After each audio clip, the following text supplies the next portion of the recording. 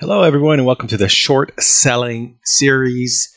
Unleash your trading instinct. We're short selling NVDA. I'm also doing a short selling series on Apple, and on NVDA and Apple, we're also doing gap trading. So check out those videos and follow along with me to kind of see, take a deep dive on what it's like to be a trader, the risks that you have to take, being humble, accepting when you're being wrong. However, we were right with NVIDIA, so that's good on us.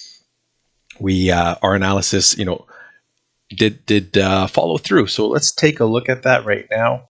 But before we do, let's take a look at our guidelines. This is the short selling guidelines that we have here. So we look at stocks that are all-time high, that are about to pivot, and then we look at different time frames to help us understand if we can short this stock. We start with a daily and look at some gappy craps, breakdown candles, some flaggish patterns, and then that helps us to manage our risk. Now that we got that out of the way, let's take a look at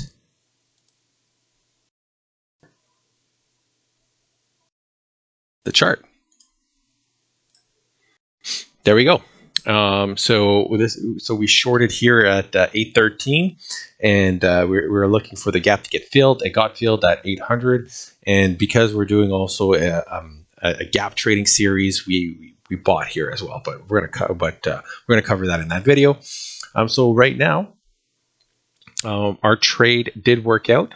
Now, depending on the size, you may have wanted to keep some of that. So this is what we're going to be finessing in this video, and really nail when we should be keeping some shares on for some follow through, which happened today. So that's another $10, right, per share. If you had 10 shares, that's an extra $100. Yeah, we all want an extra $100, right? An extra 1,000 shares, extra $1,000. So it's that extra, it's called milking the market, and we failed to do that. So lesson learned for us. So if we take a look at the spreadsheet, this is a little extra piece of information here that I'm starting on. It's very basic for now, but we will be, embellishing it and changing it up to make it more visually appealing. But there you have it.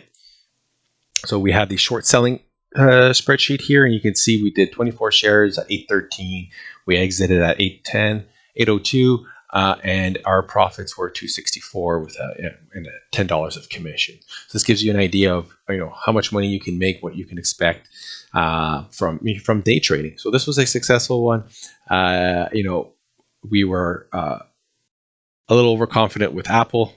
As you can take, there's more information in that video if you want to take a look at it. I'll link it in the description below. But there you have it. So thank you for watching. Keep following along. We do have some opportunities on the gap trading sheet. So we're going to be looking at that in the next video. Thank you for watching. Hopefully you learned something. Have a good day.